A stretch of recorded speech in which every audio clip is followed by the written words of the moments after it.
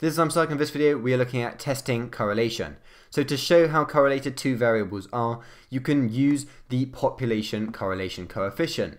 And Pearson's product moment coefficient, which is the PMCC, is a statistic that estimates the population correlation coefficient. Now when the PMCC is further away from 0 than the critical value, you reject the null hypothesis, which means that you conclude there is correlation. So if you are setting up a hypothesis test, what you have is that h0 is always going to be that rho, which looks a bit like a p there, is going to be equal to 0. In other words, there is no correlation. Then h1, your alternative hypothesis, you're saying that rho is not equal to 0. This can also take other forms. So that's one form, that'd be a two-tailed test. You can also say that rho is more than 0 or rho is less than 0, depending on if you're saying if it's a positive or negative correlation. You can also take the p-value and say when the p-value is greater than the significance level, that's when you accept the null hypothesis, which means that you're saying that there is no correlation. So the question here says that economists study the relationship between levels of taxation and the amount individuals give to charity to see if there's any correlation. So the hypotheses, which are h0 is equal to rho is equal to 0, as it always is, and in this one h1 is that rho is just not 0. So in other words, there is any sort of correlation. It's not specifying whether it's positive or negative. Now these are being considered at the 5% significance level. So it says 24 countries are measured and the PMCC is found to be minus 0.1601, whereas the critical value is minus 0.4044. State with a reason whether H0 is accepted or rejected and determine your conclusion in context. So what we're going to say is we're looking at this PMCC. PMCC is equal to minus 0.1601, and then the critical value, say CV, that is equal to minus 0.4044. So those are the two things we're comparing.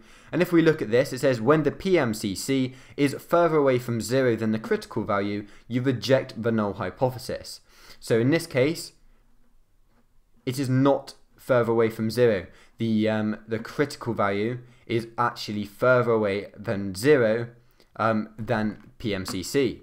So what you would conclude, therefore, if you're writing it, is you would say that as the critical value is further away from 0 than the PMCC, you would conclude that this time you're going to accept the null hypothesis. Now that is because of this fact that, as it says, when the PMCC is further away from 0 than the critical value, you reject it. So this is the other way around, so you're going to accept it. This means that there is no correlation between levels of taxation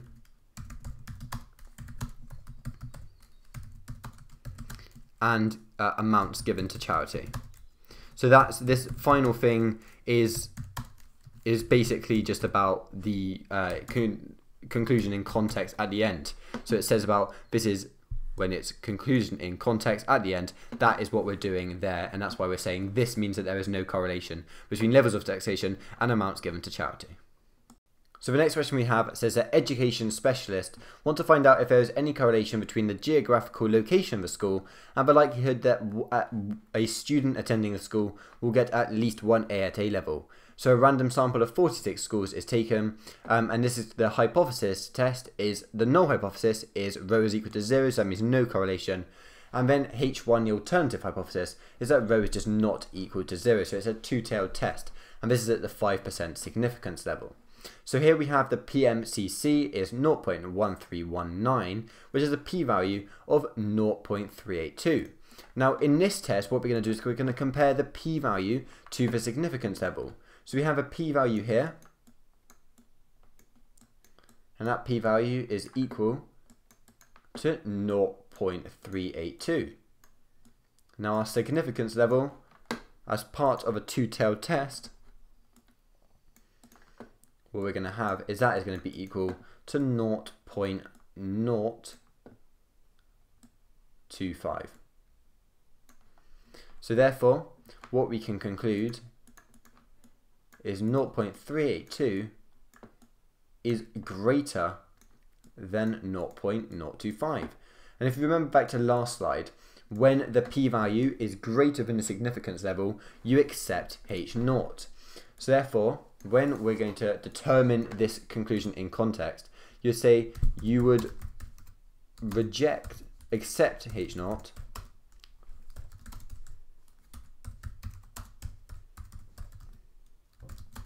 because the p-value is greater than the significance level.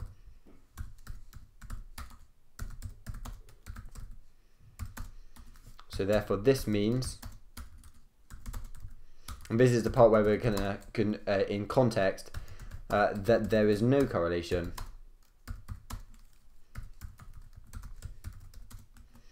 between the geographical location of a school and the likelihood of a student receiving at least 1A. So that is our final answer where we're going to use it in context. So these next couple of questions, we're actually going to have to work out the number for the critical value in order to be able to compare it to the PMCC. So this one says that the temperature and the number of hours of sunshine on 12 days is recorded. The PMCC is calculated to be R is equal to 0.636. So therefore, stating your hypothesis clearly at the 1% significance level, whether there is a positive correlation between temperature and hours of sunshine. Therefore, in order to do this, we're going to be looking at this 1% significance level, and this 1% significance level is going to be this one round here. That is 1%. So if we were to look at it, that one's 10%, that one's 5%, that one's 2.5%, and that one's 0.05%. So therefore, we also have to look at the number of days. So in this case, we've got 12 days and that. And then we draw across, we can draw across both of them until what we're going to get is they're going to meet that point there, which means that our value is going to be this one here, the one that we meet by just going across the line. So therefore, the critical value is going to be equal to 0.6581. It says there. So therefore, now we need to look at then it compared to the PMCC. And as we can see, the critical value is further away from 0. And we'll write this down as, so we say as the critical value is further away from 0 than the PMCC, you would accept the null hypothesis. So that means there is no correlation between the temperature and number of hours of sunshine. And that would be our final answer for that particular question.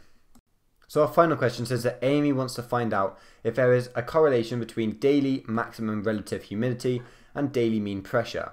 So first of all, it says, suggest a suitable null and alternative hypothesis for a two-tailed test. So that means that what we're going to have is going to be, if we put 1a, we're going to have h0, that's where rho is always going to be equal to 0, saying there's no correlation. And then h1, it is a two-tailed test.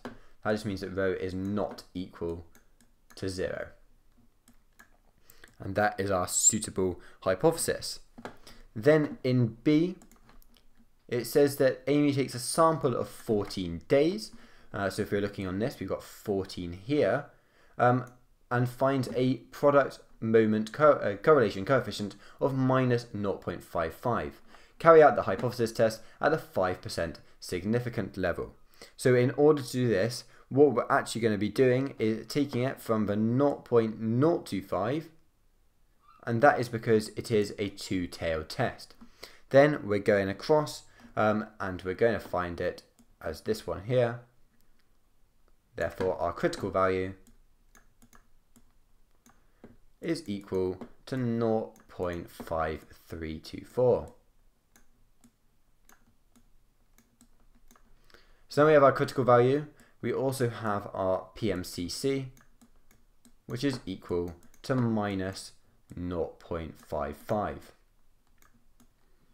So therefore, what we're going to conclude in this one is that because the PMCC is further away from 0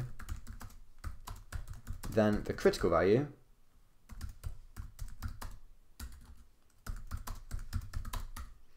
that means that you would reject the null hypothesis. Therefore, there is correlation between daily maximum relative humidity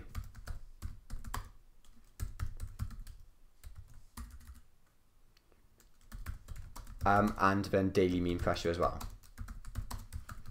So this is an example where you're saying there is correlation, and that's because the PMCC is further away from 0 than the critical value. Obviously we've got 0.55, whereas this is just 0.5324. So that is a video all about testing correlation. Thank you for watching and see you soon. Bye.